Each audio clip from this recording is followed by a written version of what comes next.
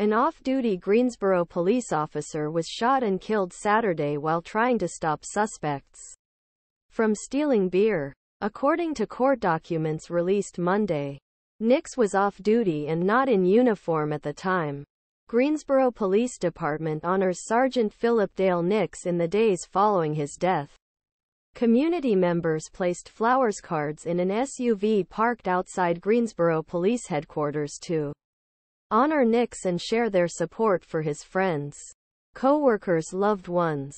Jameer Foster, 18, was charged with first degree of the senior officer. The warrant indicates that Foster stole several cases of Modelo beer, valued at approximately $83, on the day Nix was killed. Zechariah Pierce Blackwell, 18, was charged with accessory to first degree, while John Walter Morrison, 28, was charged with first degree burglary and conspiracy to commit robbery. Investigators allege Blackwell Morrison went with Foster to sell beer by drugs. Trio argued that gun used in suspect vehicle's license plate should be destroyed. North Carolina's first blue alert after a statewide blue alert was issued. The suspects were located in Winston-Salem and arrested by Greensboro officers with assistance from Winston-Salem Police. The alert system was enacted in North Carolina in 2016 to inform the public to be alert for suspects when a police officer is seriously injured or killed. Blue alerts may also be issued if a suspect poses an imminent and credible threat to law enforcement or if a police officer is off duty. Blue alert was used for the first time on Saturday. According to state archives, Greensboro City Councilman Zach Matheny said it's an officer's nature to intervene even when off duty. The integrity that our men and women have. They are never off duty, Matheny said.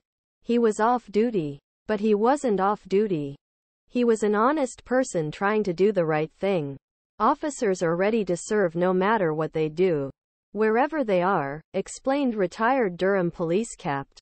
Robert Gaddy. Greensboro Police outside the Sheetz gas station. Photo courtesy of WXII. Matheny told WRAL News he had met Nix many times. Nix, who had a teenage son, was described by his peers as a loving husband, father, son and brother. He cared about this community, and he loved his family 10 times more than he loved this community. Matheny said, I hope they can feel his arms around them. He also served as a team leader on the department's peer support team for more than 12 years. Foster, who faces first-degree charges, also faces charges of burglary and conspiracy to commit burglary.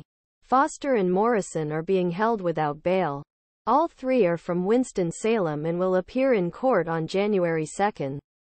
Additional charges may arise as the investigation continues. It's heartbreaking to lose someone you love who served our community to keep not only us safe, but my children, your children, the community, Matheny said. I don't decide, but I do today. Just be grateful for what we